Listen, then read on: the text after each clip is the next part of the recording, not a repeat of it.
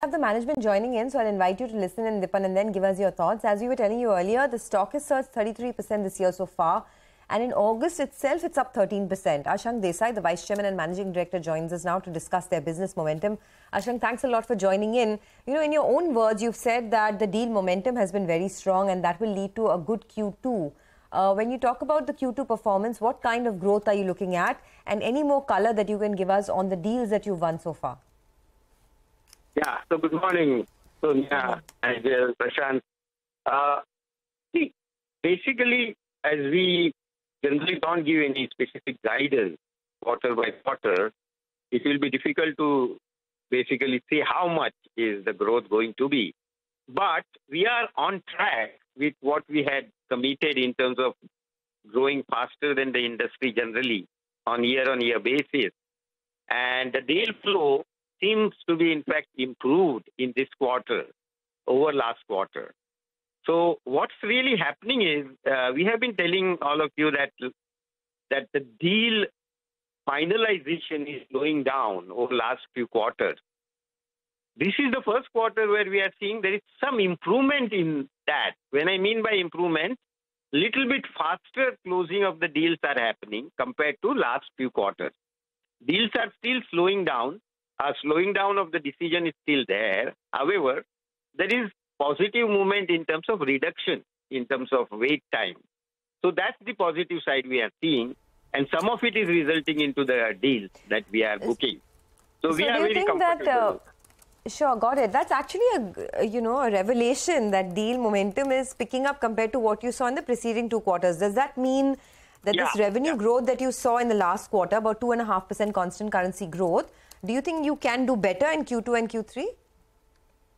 See, the whole issue of orders that are booked this quarter has implication not only in this quarter, but next 2 or 3 quarters.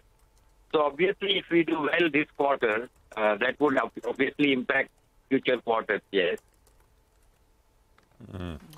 Desai, good morning, Prashant here. You'd said that pricing pressure in deals is intense. I remember, you'd said that. You said you were seeing competition from places which were not there earlier.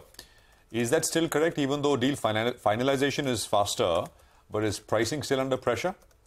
Yes, pricing is still under pressure because everyone is looking at a mix of doing the discretionary project as well as improving the efficiency in terms of cost. Obviously, that translates into the pressure on the deal pricing. But the positive side of it is many of our customers are now saying, yes, we want to reduce the cost. Can you take as much offshore as possible? What we were trying to do on-site. Where customer was saying, no, I want on-site. Now they are more open to offshore, which means some of it work will come here, and that has a larger impact in terms of longer-term stickiness of business as well as overall profitability. But yes, to speak this quarter, that continues. All right, Mr. Desai, we're a little short on time, but give us some color on the acquisition that you've done. BIS Analytica, I think the revenues out there were around $14.5 million. How do you see this business, the acquired business, shaping up? I mean, what kind of revenues do you see it goes to in the next couple of years? And also, what's the margin profile out here? See, we are basically acquiring this company because that kind of puts us into a market segment which is fastest growing today, which is cloud data migration, cloud data strategy, and movement of everything in cloud. And this company has a premier position in that area. So what will happen really is not only will get the benefit of their revenue, which is there, but some of our existing customers and the future customers will think this as a positive move because we have a complete offering now for them once we get into through cloud migration of ERP that we have Salesforce that we have, digital transformation that we have. This completes the story strategically.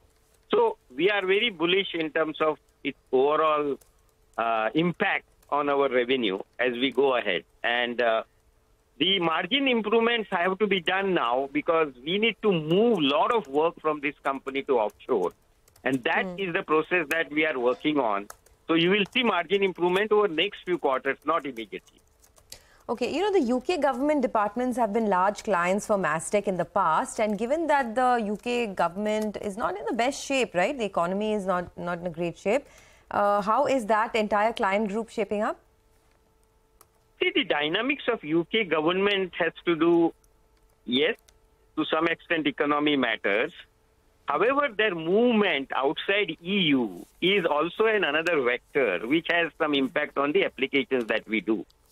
So it is a combination of both of these which decides what kind of new applications that they are going to take. So that's one.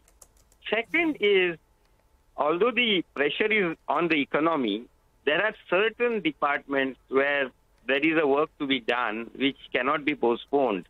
And those are the areas where we work, that we don't see any slowdown. So overall, we have not felt any pressure or pinch, if I may say that. However, we'll have to see as moving ahead how the thing pans out. Absolutely. But the margin, I think Mr. Sunak is doing all the right things, right, Mr. Desai? Yes. Thank you very much. We are hoping that he will do all right things so that government also feels good to digitize the economy. And that pressure is still there on all governments. And that's the positive sign that we feel.